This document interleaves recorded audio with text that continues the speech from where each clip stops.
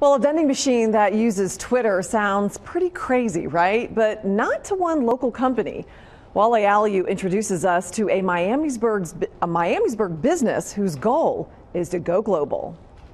Whether at the Mall of America selling Minnesota Vikings gear, or at the MTV Movie Awards, or this one for the Conan O'Brien Show, Innovative Vending Solutions says vending machines are no longer just for snacks. From earbuds to batteries, diapers, some IT products, we can do electronics. The business started 5 years ago right here in Miamisburg, selling t-shirts out of machines. It was kind of one of those crazy 2:30 in the morning, couldn't sleep kind of an idea. They took an American standard outside the box. I could generate so much revenue out of this 10 square foot area that it took up.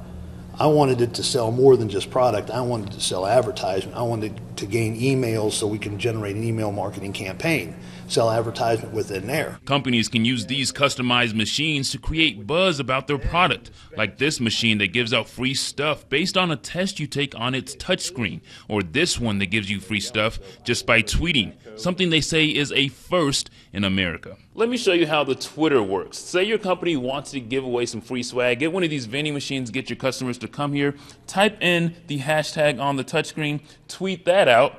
I'm getting this t-shirt here. I just tweeted it. You can see instantaneously I got my t-shirt. The computer's constantly searching Twitter for that specific hashtag, and as soon as it finds it, it's relaying that to the machine. Companies can also check sales, upload images and videos, and change prices remotely. If we were more of a traditional company, I think every concept that's come to us would have been the craziest concept, but it's all pretty normal for us. The machines take 6 to 8 weeks to build and cost anywhere from $6,000 to $30,000. In Miamisburg, Wale Aliyu, ABC 22 News.